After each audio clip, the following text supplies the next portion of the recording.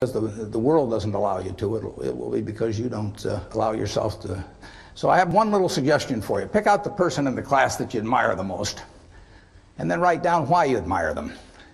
Put down a list of qualities. You're not to name yourself in this, incidentally. And then put down the one that, frankly, you could stand the least in the whole group, and put down the qualities that turn you off in that person. And look at that list, and you won't find it's a bunch of things like throwing a football 70 yards or anything of the sort. The qualities of the first one that you admire are qualities that you, with a little practice, can make your own, and which, if practiced, will become habit forming. The chains of habit are too light to be felt until they're too heavy to be broken. I mean, my age, I can't change any of my habits. I mean, I'm stuck. But at your age, you will have the habits 20 years from now that you decide to put into practice today. So I just suggest that you look at the habits you admire in others, or the behavior you admire in others, and make those your own habits, and you look at what you really find somewhat reprehensible in others, and just decide, those are things you're not going to do. Ben Franklin did that a few hundred years ago, and it still works today. And if you do that, you'll find that you convert all your horsepower into output. So with that sermon, I'll let Bill give you another one, and then we'll get into your questions. Get it right, get it fast, get it out, get it over. But get it right was number one. I mean, you have to have your facts right, because if you go out with the wrong facts, you get killed, and you can't redo it afterwards. But that does mean sometimes some delay. You have to gather information from within your own organization, and you are on the defensive. I do not hold against Goldman at all the fact that an allegation has been made by the SEC, and if it leads into something more serious, then we'll look at the situation at that time. But what I've seen in terms of the abacus activity, I do not see that would be any different than me complaining about the list of municipals that were given to me to insure a couple of years ago. Charlie? Well, I agree with all of that, but I also think that every business ought to decline a lot of business that's perfectly legal and proper to accept. In other words, the standards in business should not be what's legal and convenient. The standards should be different. And I don't think there's an investment bank in America of any consequence that didn't take too many scuzzy customers and deal in too many scuzzy securities. I would agree with that, but Charlie, do you think we should have done our municipal bond deal? I think it was a closer case than you do. Okay. We insure probably 40 billion now or something like that of municipal bonds, and we have done very little in the last year, not because of Charlie's views that he just expressed, but basically because the price isn't right, the premiums are wrong, and the reaction of other people when premiums are wrong is to take more risk. And our reaction when premiums are wrong is just to go play golf or something and tell somebody to call us when premiums get right again. Well, you've got to understand accounting. That's got to be like a language to you. And so yeah, you have to know what you're reading. I mean, and unless you know that language, and some people have more aptitude for that than others. And that's one thing I learned by myself. Now, I took courses in it afterwards, for example, but I learned it myself in it largely. So you have to do that, and you have to have the attitude that you're buying part of a business, and not that you're buying something that wiggles around on a chart, or that has resistance zones or 200-day moving averages, or that you buy puts or calls on, or anything like that. You're buying part of a business. And if you buy intelligently into a business, you're going to make money.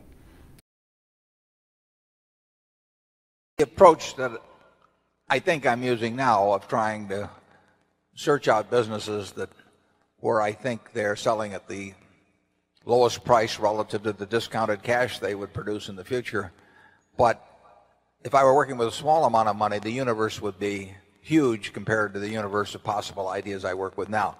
You mentioned that 56 to 69 was the best period. Actually, my best period was before that. It was from right after I met Ben Graham in early 1951. But from the end of 1950 through the next 10 years, actually returns averaged about 50% a year. And I think they were 37 points better than the Dow per year, something like that. But that I was working with a tiny, tiny, tiny amount of money. And so I would pour through volumes of businesses, and I would find one or two that I could put $10,000 into or $15,000 into that were just ridiculous. They were ridiculously cheap. And obviously, as the money increased, the universe of possible ideas started shrinking dramatically. The times were also better for doing it in that time. But I think if you're working with a small amount of money, with exactly the same background that Charlie and I have, and same ideas, same whatever ability we have, I think you can make very significant sums. But as soon as you start getting the money up into the millions, many millions, the curve on expectable results falls off just dramatically. But that's the nature of it. You've got to, when you get up to things you can put millions of dollars into, you've got a lot of competition looking at that, and they're not looking as I did when I started. When I started, I went through the pages of the manuals page by page. I mean, I probably went through 20,000 pages in the Moody's Industrial, Transportation, Banks, and Finance manuals. And I did it twice. And I actually, looked at every business. I didn't look very hard at some. Well, that's not a practical way to invest tens or hundreds of millions of dollars. So I would say if you're working with a small sum of money and you're really interested in the business and willing to do the work, you will find something. If you were, there's no question about it in my mind. You will find some things that promise very large returns compared to what we will be able to deliver with large sums of money. Charlie? Well, yeah, I think that's right. A brilliant man who can't get any money from other people and is working with a very small sum probably should work in very obscure stocks, searching out unusual, mispriced opportunities. But, that's such a small world. It may be a way for one person to come up, but it's a long slog. Yeah, most smart people, unfortunately, in Wall Street figure that they can make a lot more money, a lot easier, just by one way or another, getting an override on other people's money or delivering services in some way that people. And the monetization of hope and greed, is a way to make a huge amount of money. And right now, it's just take hedge funds. I mean, I've had calls from a couple of friends in the last month that don't know anything about investing money. They've been unsuccessful and everything else. And, one of them called me the other day and said, well, I'm forming a small hedge fund, 125 million he was talking about. Like the thought that since it was only 125 million, maybe we ought to put in 10 million or something of the sort. I mean, if you looked at this fellow's Schedule D on his 1040 for the last 20 years, you'd think he ought to be mowing lawns. But yeah. But he may get his 125 million. I mean, and it's just astounding to me how willing people are during a bull market just to toss money around because they think it's easy. And of course that's what they felt about internet stocks a few years ago. They'll think about something else next year too. But the biggest money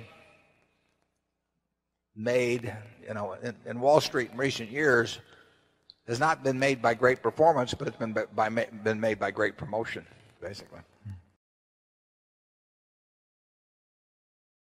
Yeah, you'd have already looked at where it was located and the contract that it had with the suppliers and made a decision on competition. People, because they can make decisions every second in stocks, whereas they can't with farms, they think an investment in stocks is different than an investment in a business or an investment in a farm or an investment in an apartment house. But it isn't. If you get your money's worth in terms of future earning power over the next 10 or 20 or 30 years, you're going to have made a good investment. And you can't pick them from day to day. If you can do that, you can, well, I haven't met anybody yet that knows how to do it. You made a point of that in the letter this year where you highlighted a book that was written by Edgar Lawrence Smith back in 1924. And you said until he came along, nobody really realized the compound interest effect of buying stocks, not just buying businesses, but buying stocks themselves. Yeah. Edgar Lawrence Smith changed the world with that book, and people have forgotten all about it now. Although in the 1920s, it became more and more gospel as the boom went on. But Edgar Lawrence Smith set out to write a book on bonds versus stocks.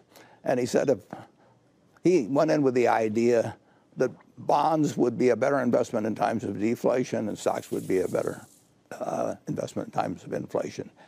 And the first line of his book was to say that he'd been wrong. But he had enough sense to look at his evidence. I think Darwin said if you found evidence that was contrary to what you already believed, write it down in 30 minutes or your mind will just block it out. I mean, people have a great resistance to new evidence.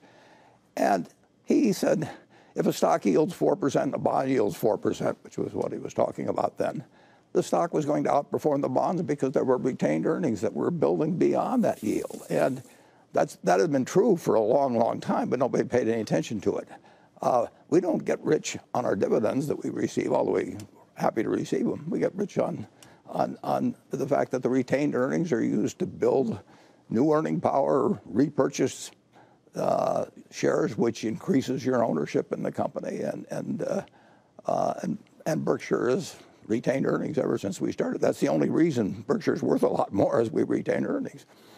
That led Keynes to actually say that this was an important book. People paid attention to it, but you're right, it added to the frenzy that built up to 1929. Well, that is true because you can get, old boss Ben Graham told me very early on, you get more trouble with a good idea than a bad idea because the good idea works. I mean, it's a good idea to buy a home, for example, and then people go crazy. The good idea works, and it works, and it works. Stocks work out better than bonds most of the time.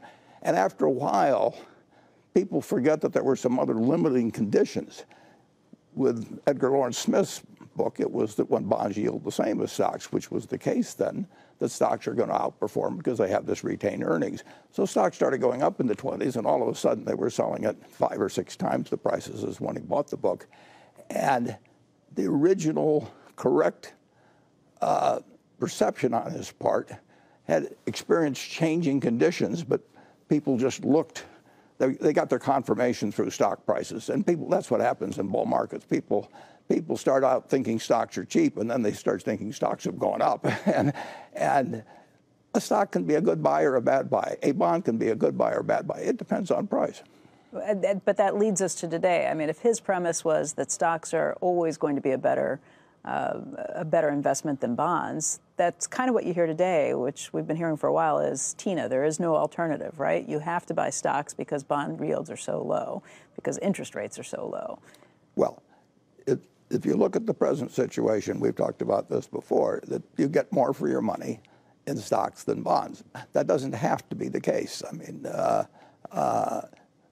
but it's usually been the case in America, very usually been the case. And if you buy a 30-year bond today with a yield 2%, you're paying 50 times earnings for an investment where the earnings can't go up for 30 years. Now, if somebody said, I want to sell you a stock that's at 50 times earnings and the earnings can't go up for 30 years, you'd say that doesn't sound very good.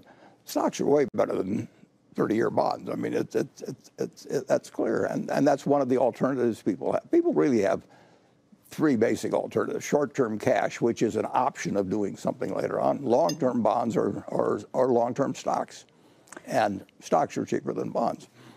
Charlie said recently, Charlie Munger, the vice chairman at Berkshire Hathaway, had his daily journal meeting just a couple of weeks ago. And at that meeting, he said that there's a lot of wretched excess out there and that there's a lot of trouble coming as a result. Do you agree with that? There's always trouble coming. Yeah, there was trouble coming in 1942 when I bought that first stock, all kinds of trouble. Philippines were going to fall pretty soon.